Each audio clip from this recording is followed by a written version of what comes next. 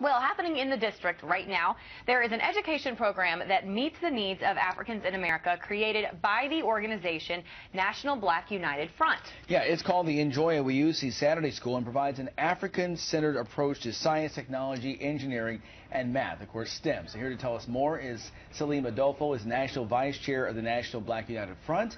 Good to have you here with us today. Thank you for having me on, sir. Yeah, this is great. So tell us, how many students are involved and what exactly takes part in this? We usually have about 10 to 12 students, but because their families are asked to participate, like their grandmothers, guardians, brothers and sisters, or any other adult that they're with, the class usually around 20 to 25 students. And what we like to do is to use the principles of Kwanzaa and science to create a family learning environment to help supplement what they may not be getting in the mainstream school system. And involving families and their parents and their loved ones, that's a huge part of this and a big part of the success for these students, right? Yes, I believe so, because what we see in our community, especially in Southeast D.C., is that students are often left alone, latchkey children, so they come home and then they're left to do homework maybe by themselves. And obviously that the community isn't at the level where it needs to be. But when you have the family involved in the learning process, we're able to see students excel more. And I think that's just something that we've been able to see historically over time. We've heard of STEM classes before. It's a great program. Why did you feel a need to maybe tailor it a little bit for the African-American students you're trying to reach? Well, I think that when we see some of the social ills that happen in society, I think it's because a lot of children aren't taught to how to maintain control of the resources in their community. So, you know, we need scientists in our community. And when we look at science, we just don't look at somebody who's able to just do an experiment. We look at somebody who's able to take the resources from the community and use them for the benefit of the community. That's why we call it an African-centered approach to education, because we want to put the people in the community at the center of what we're doing and teach them how to become the controllers and producers in their community as opposed to being consumers. And when you look at the mathematic and scientific fields, African Americans are completely underrepresented in those fields. We were showing some photos from your classes, and you've got some students there, and they were playing with this little contraption that you brought. So can you tell us what this is and explain what you do with the kids? Right. We were teaching the children about the greenhouse effect, and we were teaching them how to use just some basic things from around the house. So that right there is a water bottle. Okay. What they did was they created a weather station, and they were able to document the change in temperature in maybe about 20 minutes with the gas that was kept inside of the bottle. Okay, so this little thing on here, we have a big storm chaser, and this is an anemometer, isn't that correct? Yes, ma'am. I know that thanks to Jackie Jarrett and Eileen Whalen, because we have it on top of ours.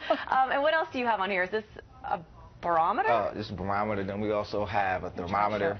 Sure. Okay. And because, well, we're not inside, we're inside right now, but so if we were outside, you will see the different changes in all of the directions and things like that, and you will be able to tell, based upon the temperature, if it was hot or if it got colder. Very cool. Kids love stuff like this.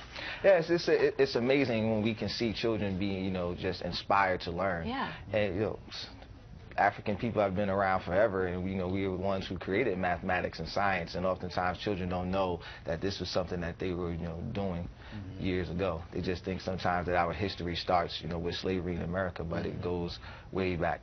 How do you pick the children and the families that are going to be a part of this?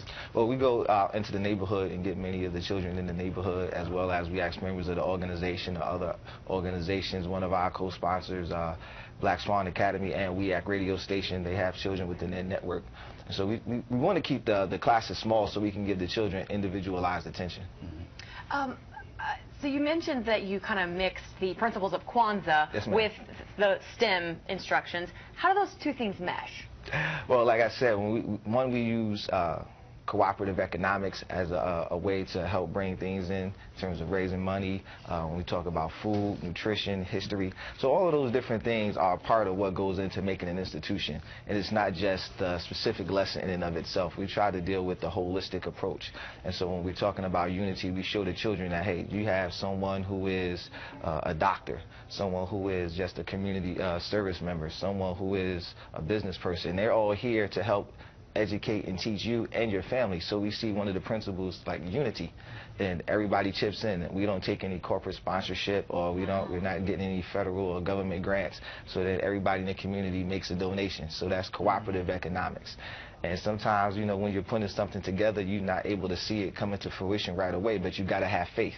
Yeah. So that's the principle of Kwanzaa. And we try to bring that and show the children all of the different elements that it takes to make the project happen. Wow, very cool. So the Enjoy It Weusi Saturday School, 4th year you've done this? Yes, sir. We started off once, maybe like 2 or 3 weeks in the summertime a few years ago, and then, you know, we just began to grow and we added on. So now we go every quarter. That's awesome. Nice. And Awesome. Website for folks that might be interested or may want to find out maybe how to give. Yes, ma'am. nbufdc.org. Once again, that website is nbufdc.org. People can find out information, register, and make a donation. Okay. Really interesting. Very it's really cool. interesting. Yeah. Salim, thanks so much for coming. Thank you. All right. And good luck. I was going to say good luck this year. School gets back in session. That's right.